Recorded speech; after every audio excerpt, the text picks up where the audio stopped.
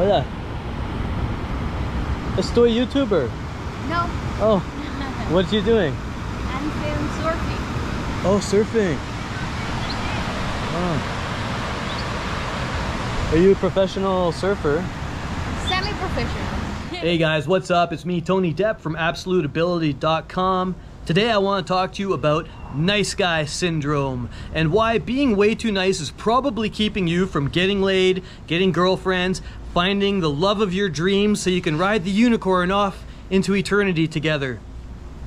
So in this video, I'm going to give you 13 reasons why nice guys are totally revolting to beautiful women. So let's start right away with number one, nice guy behavior number one, and that is inauthenticity. Inauthenticity basically means being fake. You're not who you're pretending to be. You ever have a beggar come up to you and he's like, "Hello, sir. Hi, how are you?" And you think, hey, this guy just wants something. He doesn't really care who I am or what I want or how I'm doing.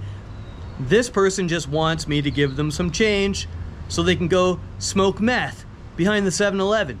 Well, that's the same feeling that nice guys give to women when they're really, really nice to them, so polite, so accommodating, and it just comes across as fake.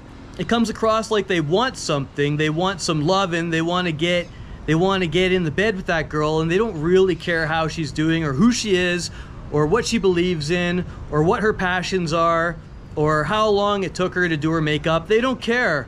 They're just pretending to be really nice so that they can get in her pants. And it's not authentic, it's not real, and it doesn't work. Let's move on. Nice guys are way too passive.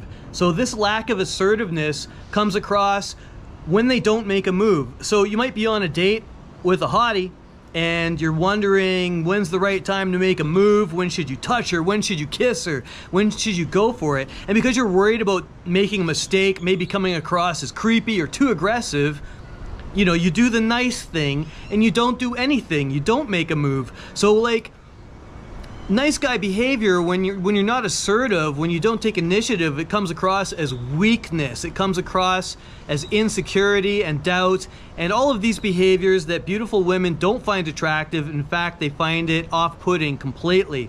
So you want to be taking that move, you want to be taking that risk, you want to be trying to kiss her, trying to touch her, trying to get closer to her, or even making a risky joke. Like you can make a fart joke or some joke that you might say to the boys, but you don't want to say it to the hottie because it might offend her. Well, that just shows that you're afraid of offending her, and it's just not very assertive. The next sign that you're way too nice is neediness.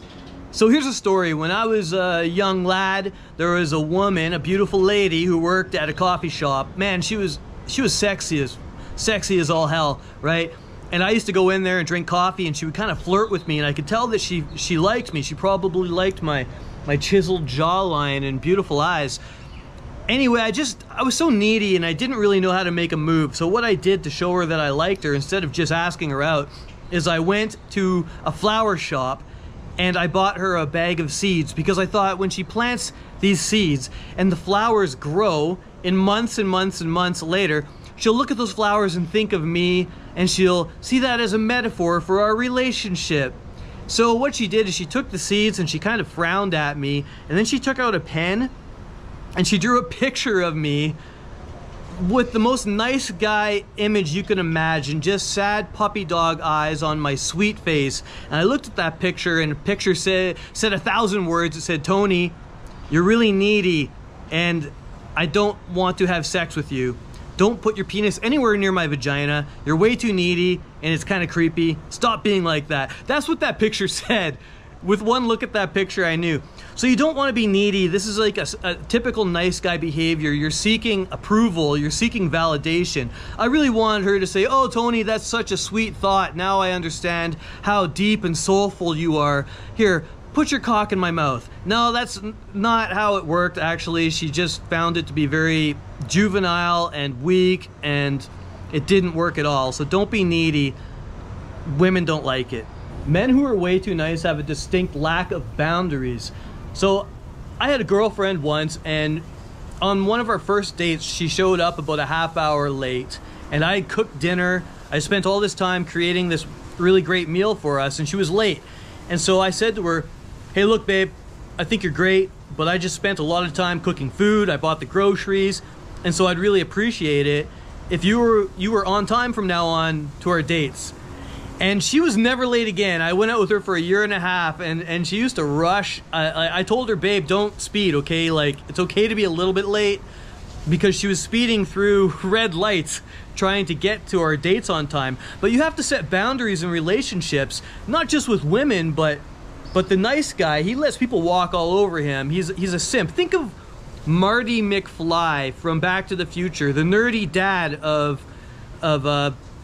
George McFly, sorry, George McFly, the nerdy father of Marty McFly, and how Biff the bully just walked all over him, and he never set boundaries. He never said, hey man, stop touching me, don't touch me, don't bully me, you know, piss off. And so if you don't stand up for yourself, people are going to walk all over you. And even in a relationship, in a romantic relationship, if you don't have boundaries, she's going to walk all over you. She's going to take you for all you're worth, and she's not going to respect you. This is very typical nice guy behavior. So set boundaries in your relationships. You don't need to be an asshole about it, but you need to know when to say, hey, no, I don't appreciate that. Don't smoke cigarettes in my house, right? Like, take your shoes off when you come in my house, please. Simple things like that. Or asking a woman, you know, to bring some ingredients when you're cooking dinner. Ask her to bring something to the dinner, bring something to the table.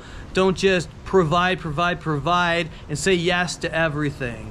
Another incredibly creepy nice guy behavior is expecting rewards for niceness. So this is really normal. Like, a guy will somehow get a date with a hottie, you know, maybe he'll meet her on Instagram or something, and he'll take her out for dinner. And because he spent $200 or $300 on this lavish dinner, he expects a reward in the form of some attention from the woman, some validation, a kiss, a blowjob, you know, something like that.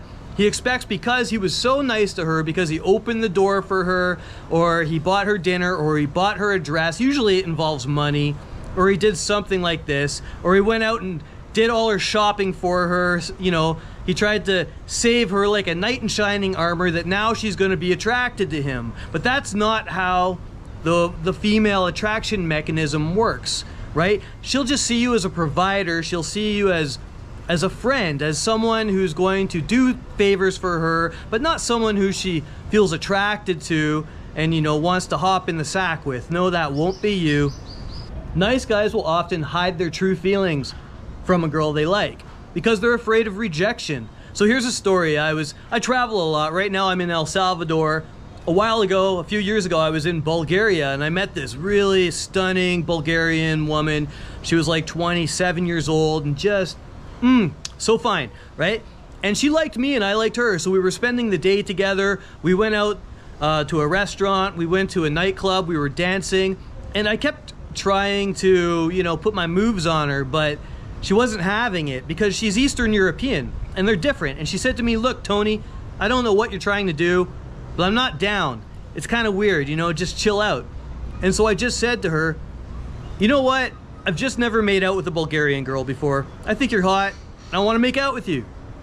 And, you know, within minutes we were making out, and that's all it took was for me to tell her exactly what I wanted and why.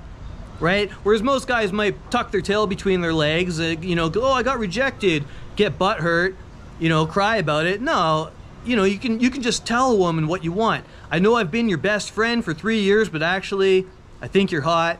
I would love you to be my lover, my girlfriend. I'd love to, you know, fornicate with you under the bleachers at school.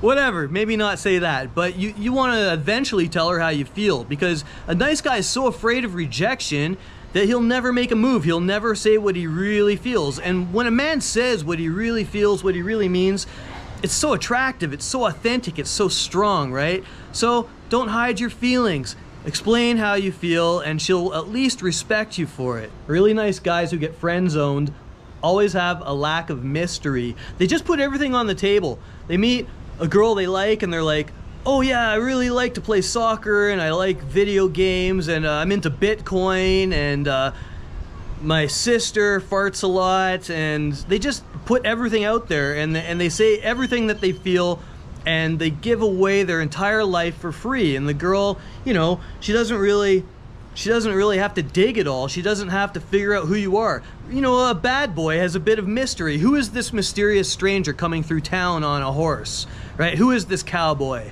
Who is this biker? Who is this naughty guy that's so mysterious? Who is this? Is he a movie star? How is he so confident? How is Tony so mysterious that I just want to grab him by his pectorals and stick my tongue down his mouth?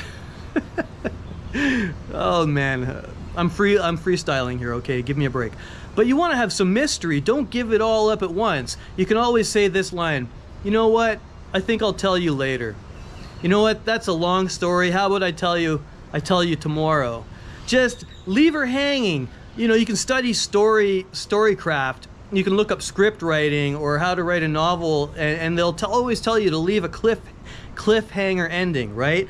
Like, for example, if you want to know the best piece of advice that's going to take you from nice guy to the bad boy that all the hot women want to hook up with, you're gonna have to watch till the end of the video for number 13. Nice guys are always way too agreeable. They're basically yes men. Like, a girl that you have a crush on might say, oh babe, you know, like I'm kind of broke, could you lend me $50? And you'll say, yeah, sure, here's $50, which you might never see again if she's a real piece of work, right? Or she might be like, you know what, I want to go to the suburbs today to visit my grandma, but I don't have a car. Can you drive me there? And then come back and pick me up at 7 o'clock. And a nice guy will say, yeah, of course. When in reality, hell no, he doesn't want to be her taxi, right? Like a guy with some balls would say, you know what? I'm kind of busy today. Maybe you could take an Uber or do something else, talk to a girlfriend because, you know, I've got stuff going on today, right? Whereas a nice guy will be afraid that she's gonna lose attraction for him when he says no. Actually, she'll probably gain respect for you because you say no, right? It's okay to say no. You don't have to be a yes man. Well, you should say yes to more things in life to get out there to be more social and meet people. You don't want to be a yes man and just provide for everybody else and without having any concern for your own well-being. A lot of nice guys also have no initiative. They're just not moving forward in life. Like, a lot of them are stuck in dead-end jobs, or they're just subservient to alpha males, you know, bosses who have initiative. Women are really into guys who are leaders, who are taking initiative, who are doing things in life. They're starting new ventures. They're writing books, they're joining triathlons, they're the lead singers in bands, you know, they're doing things, they're going places. And if you're not doing anything and you're not going anywhere, why would a beautiful woman want to align with you? It's just going to be boring. Nice guys are always way too available to women. You know, like maybe your best girlfriend who you've been crushing on for a year, she has a problem and she wants you to solve it, so she starts texting you and instantly you reply to her because you're worried that if you don't reply to her, her attraction will disappear, she'll forget about you, and this is needy, this is nice guy stuff. Don't reply to her message. Don't be available. You know, if she wants to go out on Saturday night for dinner before she goes out with her girlfriends, just say, you know what, I'm actually pretty busy with the boys tonight, maybe call me tomorrow. Just be unavailable sometimes. It'll make you more mysterious, sexier, more attractive, and she'll start to wonder, where is he? Is he out with a girl? Why is he too busy for me? He's always available for me. What changed? This one is a very feminine problem, but nice guys always put others before themselves. And while that might sound very chivalrous, to always be more concerned about other people, to do things for other people, it's a really cool way to be, but it's not always that attractive to women because, again, it's not authentic. You might be putting her needs ahead of yours, but that comes across as needy and try hard and desperate and thirsty rather than charming and chivalrous and cool. That doesn't mean you should always be completely selfish, but make sure to put yourself first. You don't want to always expect a certain outcome.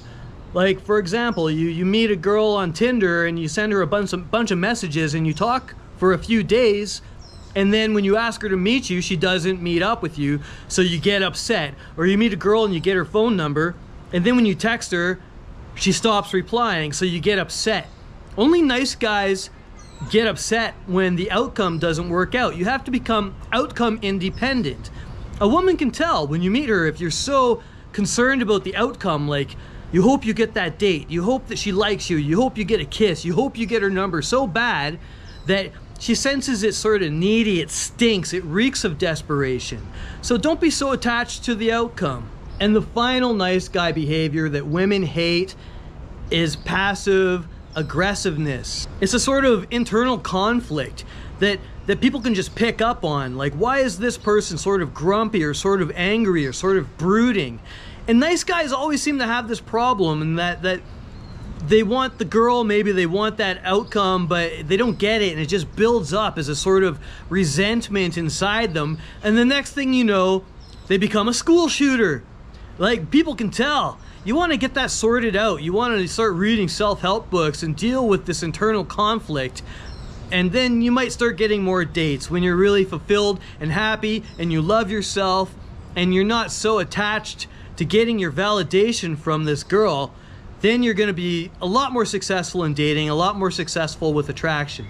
Alright guys, if you want to meet more women, if you want to become better and less of a nice guy, you should grab my free report down there called the Fearless Approach Blueprint. It gives you an amazing technique to get rid of your approach anxiety so that you can meet women anywhere, anytime. It's totally free. It'll also sign you up to my emailing list where you'll get exclusive content from my website. I'm an amazing writer. You should know that. I'm a much better writer than I'm a YouTuber.